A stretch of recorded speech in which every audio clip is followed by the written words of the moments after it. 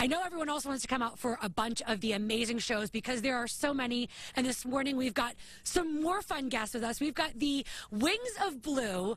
I think you guys have the most difficult job here because you guys are the U.S. Air Force parachute team.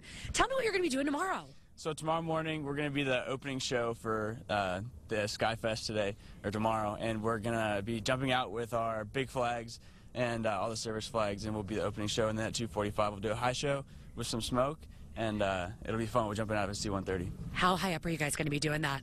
The high show will be 11,000 feet.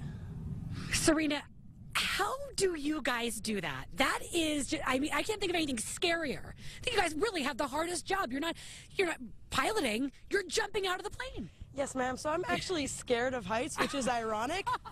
However, there's nothing like standing in the door. It's the best feeling in the world to skydive through there with your closest friends, and to be able to be performers at a show like this is amazing. It's an awesome opportunity for all of us to have, and so we're thankful to be here. Do you have like something that you say in your head before you're about to jump out, or do you close your eyes? What's the last thing you do? Sorry, Mom.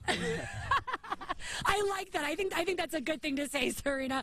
All right, well, all the fun starts tomorrow at 9 o'clock here tomorrow. Again, you're not going to want to miss this free event at Fairchild Air Force Base. Live here this morning, Caroline Flynn, KXLY 4 News.